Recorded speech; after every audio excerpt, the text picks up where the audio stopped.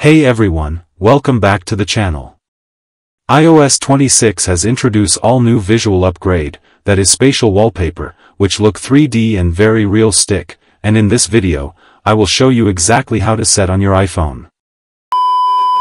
This trick will work any iPhone model as long as you are running on the newest iOS 26 update, except iPhone 11 series. So first thing we have to do is, navigate to the settings, scroll down, go to wallpaper. Now you can add a new wallpaper, or just hit customize button of the recent wallpaper. Now we have to select the wallpaper from your photo library. Now to enable spatial wallpaper, simply tap on this icon, next to the three dots, and iPhone will analyze the wallpaper for 3 to 4 seconds. Once completed, simply hit done. And here guys you can see, the 3D spatial effect has been enabled on your iPhone. Thanks for watching guys, hope this tutorial helped you out. Please like the video, subscribe our channel, and hit bell icon for more tech tutorials.